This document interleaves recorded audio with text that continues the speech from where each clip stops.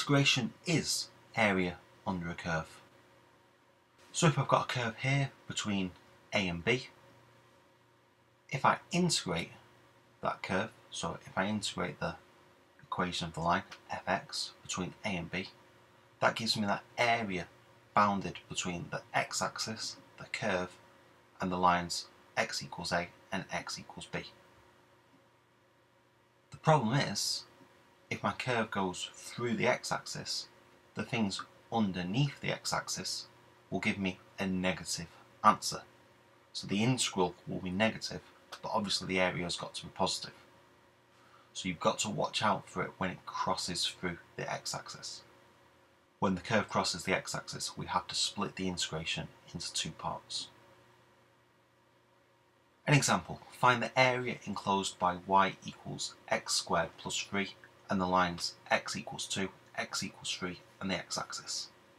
So that's just, as the picture shows, this area here between 2 and 3 in the curve. So all we're doing is we're integrating x squared plus 3 between 2 and 3 in terms of x. Add 1 to the power divided by the new power gives us x cubed over 3 plus 3x. That's between 2 and 3. So that gives us 27 divided by 3, 9 plus 9 minus 8 over 3 plus 6. 18 minus 26 over 3. 18 is the same as 54 over 3. 54 over 3 minus 26 over 3 is going to be 28 over 3. Another example, find the area between y equals x squared minus 1 and the x-axis between x equals 0, x equals 2. Worth doing a quick sketch on this one and you spot straight away that you're going to have to cross the axes. So we're trying to find this area here. Remember that if you just integrate it between 0 and 2, the negative between the 0 and 1 is going to cancel with some part of that positive and you're not going to get a true answer.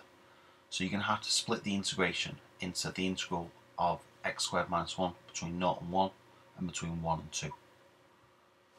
That gives you x cubed over 3 minus x between 0 and 1 and 1 and 2.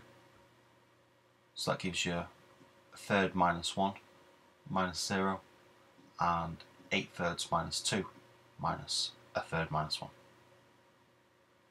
So you get minus 2 thirds from that first integral and you get 2 thirds minus 2 thirds from the second integral, which is 4 thirds.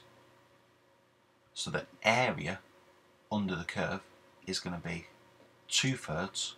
We've made that negative value positive because now it's representing an area. So it's 2 thirds plus 4 thirds. So the total area is 2. Thank you.